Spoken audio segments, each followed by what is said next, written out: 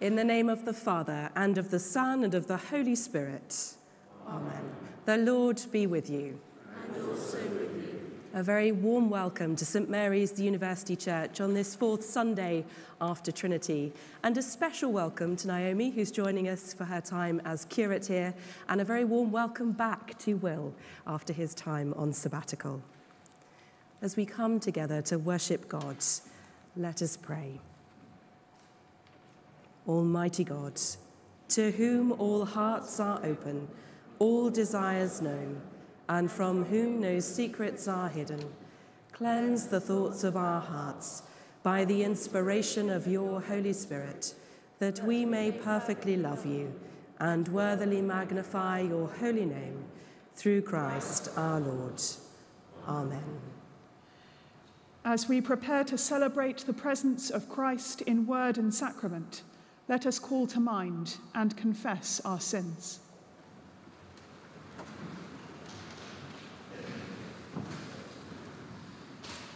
Almighty God, our Heavenly Father, we have sinned against you and against our neighbour, in thought and word and deed, through negligence, through weakness, through our own deliberate fault. We are truly sorry and repent of all our sins. For the sake of your Son, Jesus Christ, who died for us, forgive us all that is past, and grant that we may serve you in newness of life, to the glory of your name. Amen. Almighty God, who forgives all who truly repent, have mercy upon you, pardon and deliver you from all your sins, confirm and strengthen you in all goodness, and keep you in life eternal, through Jesus Christ our Lord. Amen.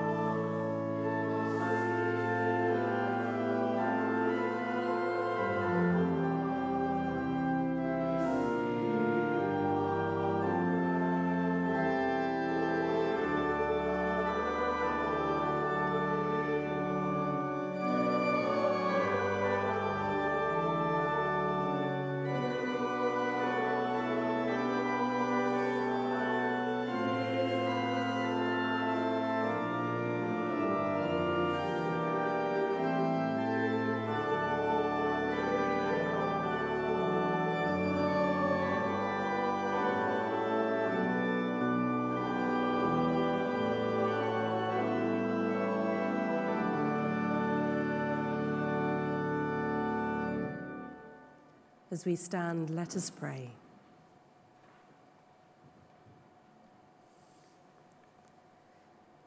O God, the protector of all who trust in you, without whom nothing is strong, nothing is holy, increase and multiply upon us your mercy, that with you as our ruler and guide we may so pass through things temporal that we lose not our hold on things eternal. Grant this, Heavenly Father, for our Lord Jesus Christ's sake, who is alive and reigns with you in the unity of the Holy Spirit, one God, now and forever. Amen.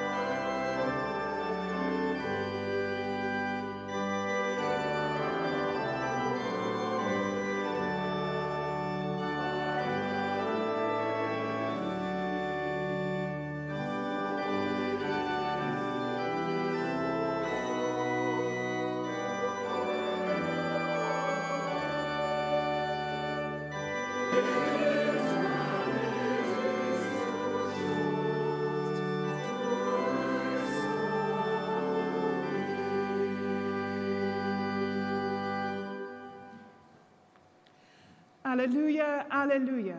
Speak, Lord, for your servant is listening. You have the words of eternal life. Alleluia. Hear the gospel of our Lord Jesus Christ, according to Matthew. Glory to you, O Lord. Jesus said to the disciples, "Whoever welcomes you welcomes me, and whoever welcomes me welcomes the one who sent me. Whoever welcomes a prophet in the name of a prophet will receive a prophet's reward. And whoever welcomes a righteous person in the name of a righteous person will receive the reward of the righteous.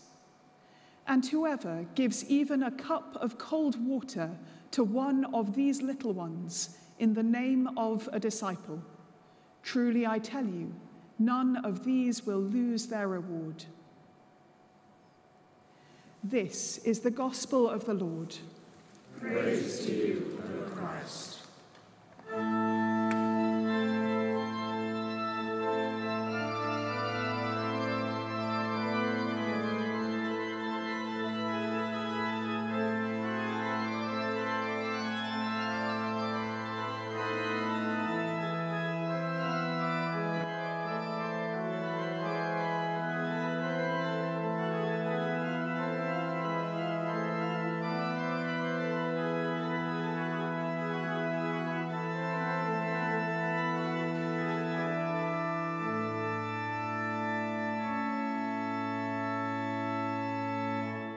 In the name of the Father, and of the Son, and of the Holy Spirit. Amen. Will you please be seated? It's very good to be back. The Gospel for today begins with some words of Jesus about welcome, and it seems an appropriate place to start as we welcome the Reverend Naomi Gardam as a member of the ministry team here at the University Church.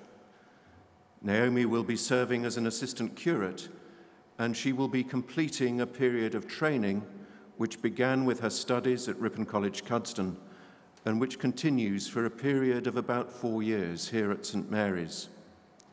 Yesterday, in an occasion of great joy at Christ Church Cathedral, Naomi was ordained as a deacon by the Bishop of Oxford, and next year, God willing, she will be ordained as a priest in the Church of God. Now, we've not had a curate at St. Mary's for some years, and people are occasionally befuddled about the difference between a deacon and a priest. So I thought I would spend a moment this morning just unpacking how we understand the role of a deacon in the church. And I want to do this not by talking about the distinctive liturgical role of a deacon, the distinctive way in which they wear a stole over one shoulder and carry out certain functions within the service, but by talking about the readings which we have heard from Scripture this morning. I think they will help to illuminate the role of the deacon and help us to think about the meaning of this ministry. Of course, the Church of England, like the Roman Catholic Church and the Orthodox churches, continues to honour the tradition of the early church with a threefold order of ordained ministry: bishops, priests, and deacons. The diaconate is the first step along the way. Sometimes described as a transitional deacon, the deacon is then ordained priest the following year, and if they're really unlucky, at some point the priest might be ordained as a bishop.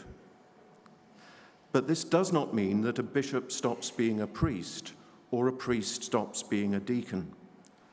The character of ministry begins to acquire a deeper range of dimensions. The original dimensions are still there.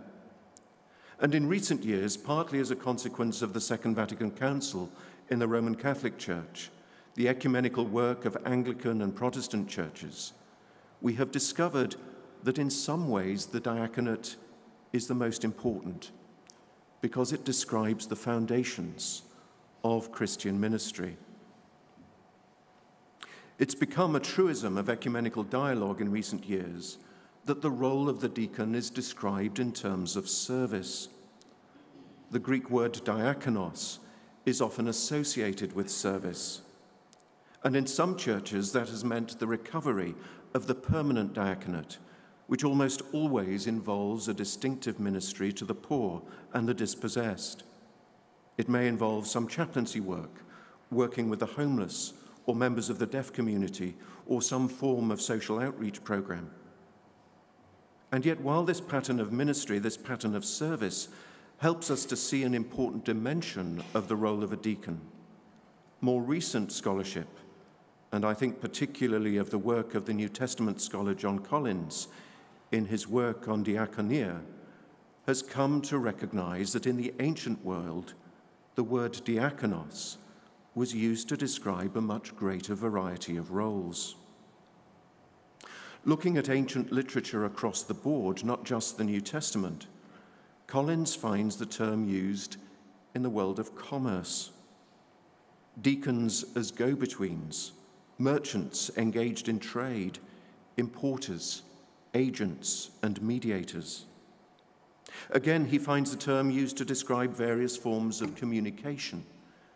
Deacons as interpreters of documents, transmitters of speech or messages, heralds and messengers. He finds the term used to describe various deeds, where the deacon has the role of an agent, some kind of representative or vicarious role, carrying out an undertaking on behalf of others. And he notes that the role of a deacon often comes into its own in the context of offering hospitality. Here, service is about serving at table, attending to the needs of guests, ensuring that the hungry are fed. And finally, Collins sees the role of a deacon in the world of diplomacy. Servants or deacons are emissaries, ambassadors, authorized representatives, and agents. We see the resonances with our scripture readings today. Note first the accent on hospitality and welcome, the service which lies in even giving a cup of cold water to one of Matthew's little ones, a term he loves to use to describe the marginalized and the broken-hearted. But note the pattern. Whoever welcomes you welcomes me, and whoever welcomes me welcomes the one who sent me. There is a representative role. Jesus is speaking to his disciples and reminding them that they are agents, emissaries, heralds, messengers. It's a role that Jeremiah understands all too well in our Old Testament reading. The prophet Hananiah has announced that although Israel had been living in Babylon in exile, its fortunes would be restored. And Jeremiah, who is grumpy at the best of times, hears these words, and immediately he feels the weight lift from his shoulders, quite literally. The passage goes on to describe the way in which Hananiah removes a yoke from Jeremiah's shoulders, this yoke which he has been carrying as a symbol of the subjection of the people of Israel in exile. Now, all of this should challenge us to reflect on the role to which Naomi is called, to be an agent, an emissary, a herald of Christ's kingdom. That's why the deacon proclaims the gospel. That's why the deacon preaches. But there is more to this than a representative role. A deacon is also called to be a go-between, prompting people to pray, guiding them in their prayers, praying for the people she serves, carrying their cares and concerns, their hopes and their joys in her heart to God. And then there is the ministry of welcome and hospitality. The role of a deacon involves quite literally serving at table, laying the table for the meal, attending to the needs of all those who will be honored guests at Christ's table, ensuring that the hungry are fed, that the thirsty receive something to drink. this ministry of hospitality is grounded in those words of welcome which lie at the heart of the gospel. We welcome Naomi today, just as she will in future welcome many others to enjoy the hospitality of this place as honored guests at Christ's table. And our ministry of hospitality, our ministry of welcome and inclusion, is quite simply an expression of the hospitality of God, the one who constantly reaches out to us in love and grace, the one who will not let us go, the one in whose arms we can rest and abide. That is why the deacon is told by the bishop to go out into the forgotten corners of the earth, to bring solace and compassion to those weighed down by hurt or disappointment or grief or real and desperate need. But there is more. The deacon invites each of us to share in this ministry, because at the end of the liturgy, Naomi will send us out into the world with the words, "Go in peace to love and serve the Lord." Every ordination is an occasion of great joy. It's hugely significant for the person who is ordained. It follows a long and sometimes arduous journey of reflection and discernment and prayer. But it's also significant for every single one of us, because as we contemplate the foundations of Christian ministry, we are challenged to attend again to the vocation of the church, of this church, and to renew our commitment to love and serve the Lord. Amen.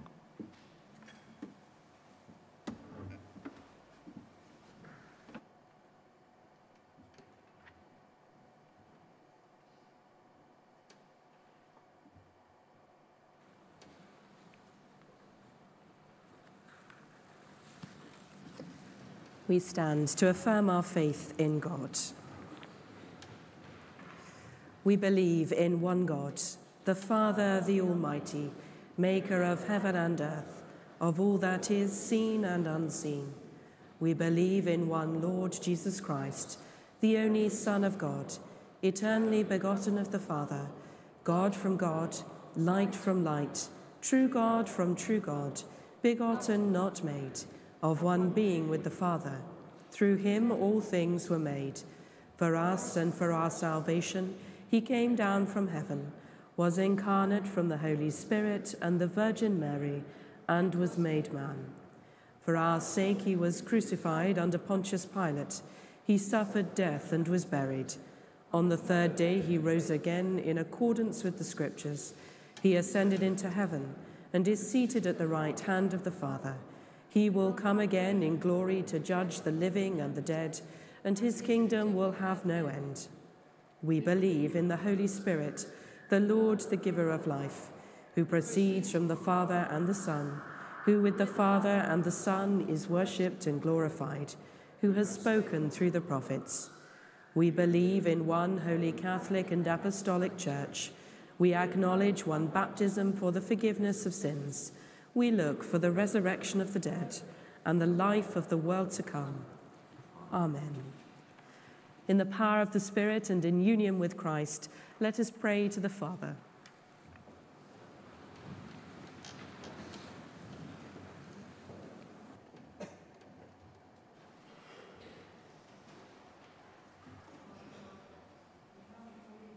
With much on our hearts, we thank you that we can pray to you, that you listen and are attentive to our prayers. We pray firstly, Lord, for your church worldwide, nationally and locally. We thank you for the huge diversity of peoples who gather together every week to worship you in so many different ways. It's a wondrous thing to know that we are a part of the body of Christ, joining our prayers today with millions of others around the globe. Thank you too, because we have the privilege of welcoming many to this church. Some come to worship with us others to appreciate our historic building, and yet others to look out over our city or to spend time in our shop and cafe. We thank you for them all and pray that each one will leave feeling blessed. We pray for our volunteers, our staff and clergy, and all who work to ensure that St. Mary the Virgin is a place where you can be encountered. Lord, in your mercy, hear our prayer. We pray for the world, our country and our city, with all the challenges that so often feel insurmountable. We remind ourselves that you are God of all, and pray therefore for the areas where there is conflict, where there's famine, where natural disasters are creating havoc, and where refugees are seeking safety and security. We ask you to guide world leaders into the ways of peace. Thank you for the opportunities we have to help, and guide us as we consider as a church, as well as individually, how best to respond. Help us to be prophets of peace, as we heard in our reading, so that those we encounter will recognize you, the Lord, have truly sent us, and that you, indeed, are Lord. Lord, in your mercy, hear our prayer. We pray for the natural world and recognize our grief when faced with so much ill treatment of our planet, as well as rejoice in its beauty and resilience. We thank you for those working to ensure its ongoing survival, and rejoice in the fact that you are our creator and the creator of the world. Continue working your miracles in us and in your creation, we beseech you. Lord, in your mercy, hear our prayer. Finally, we pray for all those in need of our prayers and known to members of our congregation. We bring before you Aether Templar and all taking exams at the moment: Mary, Sue, Charlotte, Elizabeth, Debbie, Annabelle, Julia, John, Ambrose, Jenny, Richard, and Moose. And we remember and give thanks for the lives of those now departed: Brian, Zhu Hongdo, and Anne Barrett.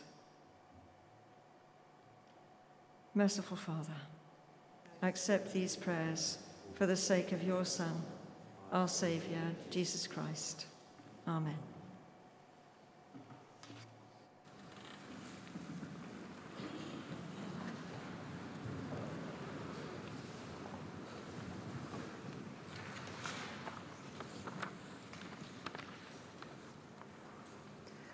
We are all one in Christ Jesus. We belong to him through faith, heirs of the promise of the Spirit of peace. The peace of the Lord be always with you. And also with you. Let us offer one another a sign of peace.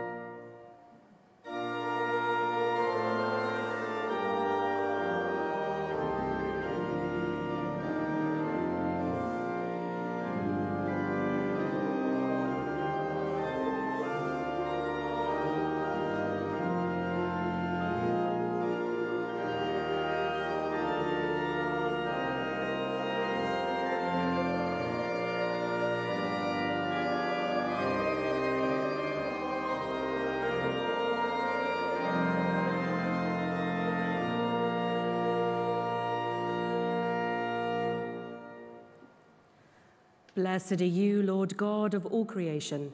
Through your goodness we have this bread to offer, which earth has given and human hands have made. It will become for us the bread of life. Blessed be God forever. Blessed are you, Lord God of all creation. Through your goodness we have this wine to offer. Fruit of the vine and work of human hands, it will become for us the cup of salvation. Blessed be God forever. The Lord be with you. Lift up your hearts. We lift them to God. Let us give thanks to the Lord our God. It is right to give thanks and praise. Father, we give you thanks and praise through your beloved Son, Jesus Christ, your living word, through whom you have created all things, who was sent by you in your great goodness to be our Saviour. By the power of the Holy Spirit, he took flesh. As your Son, born of the Blessed Virgin, he lived on earth and went about among us. He opened wide his arms for us on the cross. He put an end to death by dying for us and revealed the resurrection by rising to new life. So he fulfilled your will and won for you a holy people. Therefore, with angels and archangels and with all the company of heaven, we proclaim your great and glorious name, forever praising you and singing.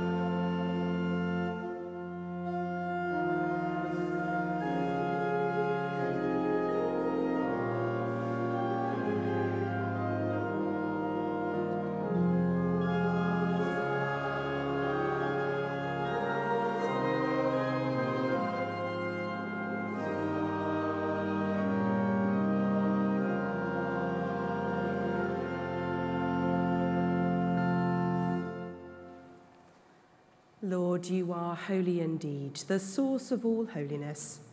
Grant that by the power of your Holy Spirit and according to your holy will, these gifts of bread and wine may be to us the body and blood of our Lord Jesus Christ, who in the same night that he was betrayed, took bread and gave you thanks.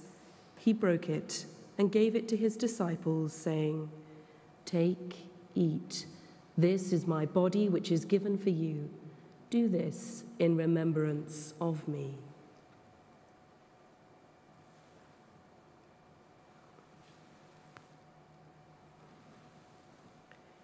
In the same way, after supper, he took the cup and gave you thanks. He gave it to them, saying, "Drink this, all of you. This is my blood of the new covenant, which is shed for you and for many for the forgiveness of sins. Do this as often as you drink it, in remembrance of me."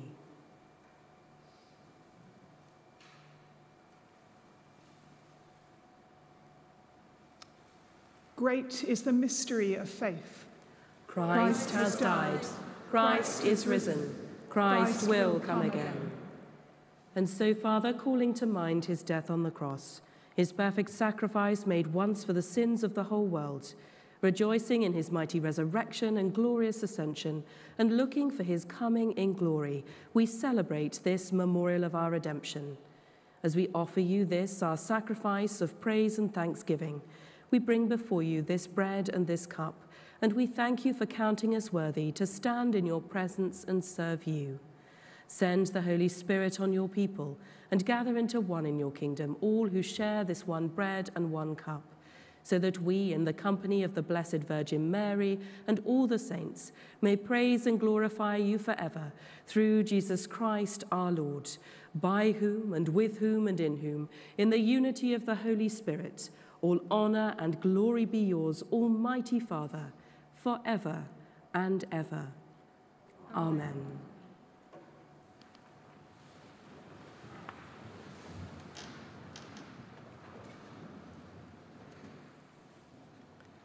Let us pray with confidence as our Saviour has taught us. Our Father, who art in heaven, hallowed be thy name. Thy kingdom come, thy will be done, on earth as it is in heaven. Give us this day our daily bread, and forgive us our trespasses, as we forgive those who trespass against us. And lead us not into temptation, but deliver us from evil. For thine is the kingdom, the power, and the glory, forever and ever. Amen. We break this bread to share in the body of Christ. Though we are many, we are one body, because we all share in one bread. God's holy gifts for God's holy people. Jesus Christ is holy. Jesus Christ is Lord, to the glory of God the Father.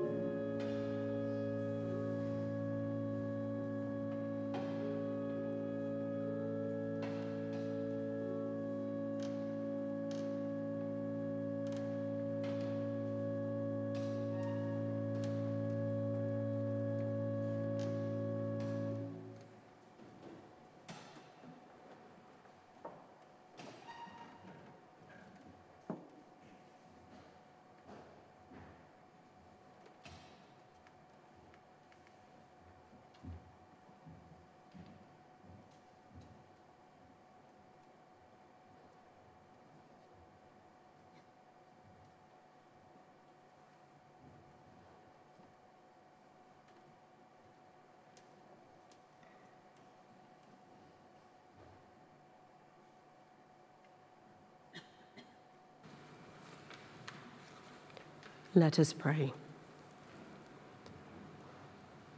Eternal God, comfort of the afflicted and healer of the broken, you have fed us at the table of life and hope.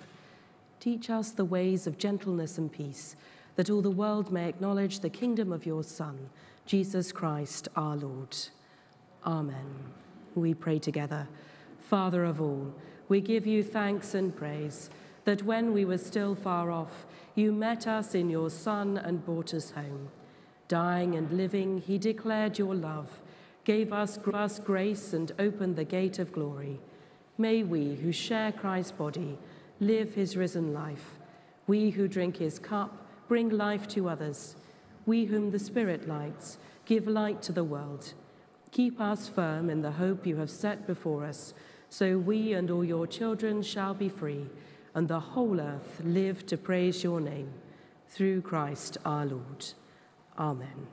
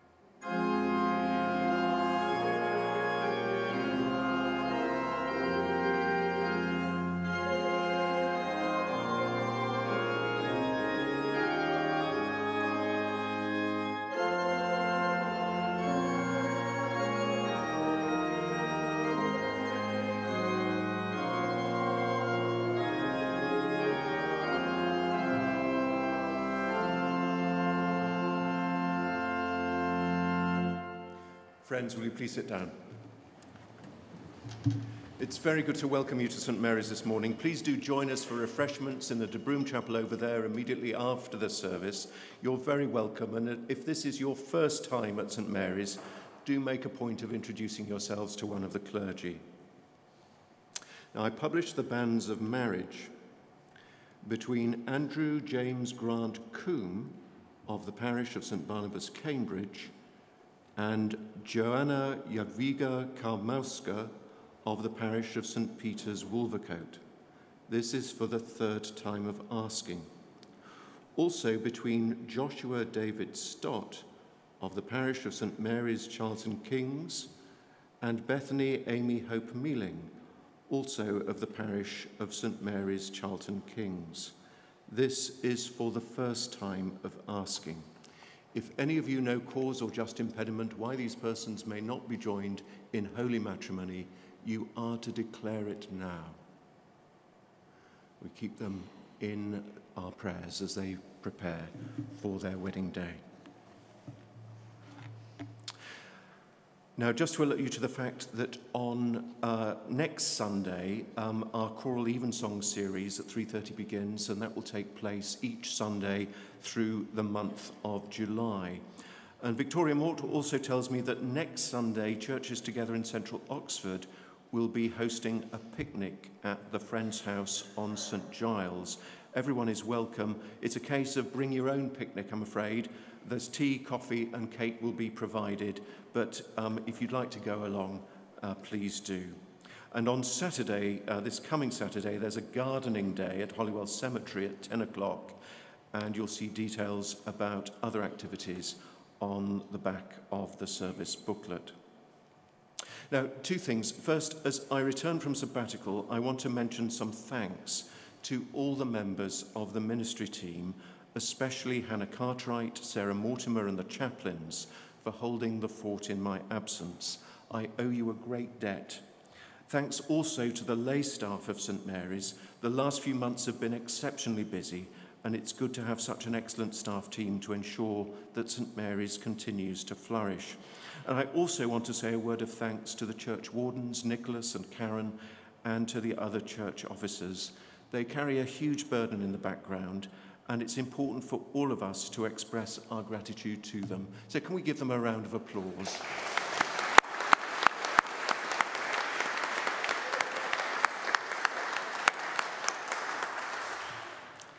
Finally, it's lovely to welcome Naomi properly to St Mary's as she deacons at the Eucharist for the first time. Now, in a moment, there are some legal formalities for us to complete. But before we do that, I also want to explain and underline that this is a training post. Naomi will be with us for 4 years. She will complete a year as a transitional deacon, and then hopefully she will be ordained priest.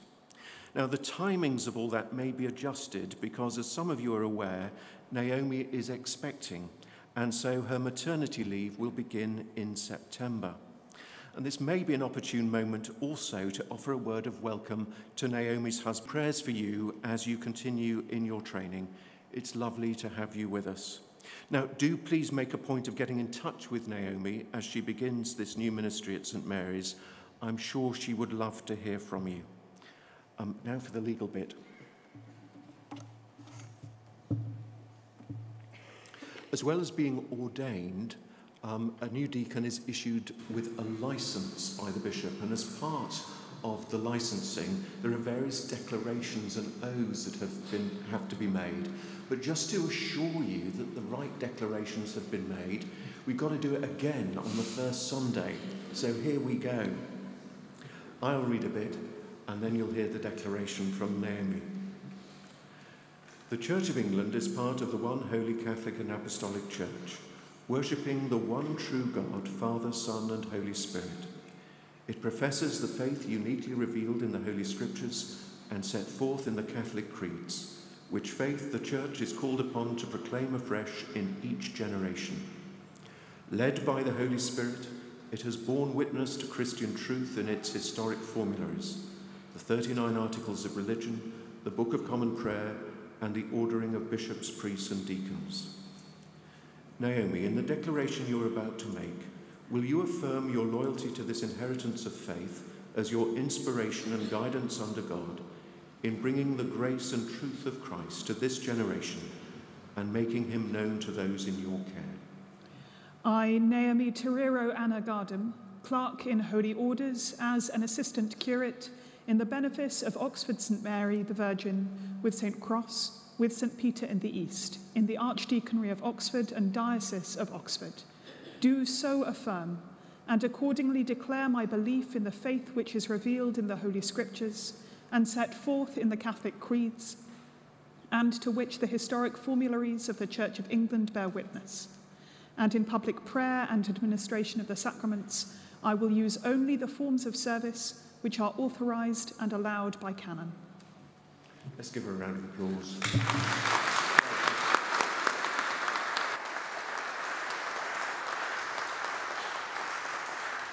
Will you please stand?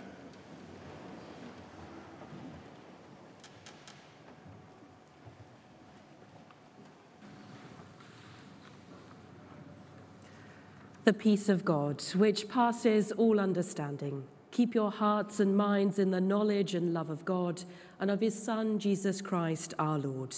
And the blessing of God Almighty, the Father, the Son, and the Holy Spirit be among you and remain with you always. Amen. Go in peace to love and serve the Lord. In the name of Christ. Amen.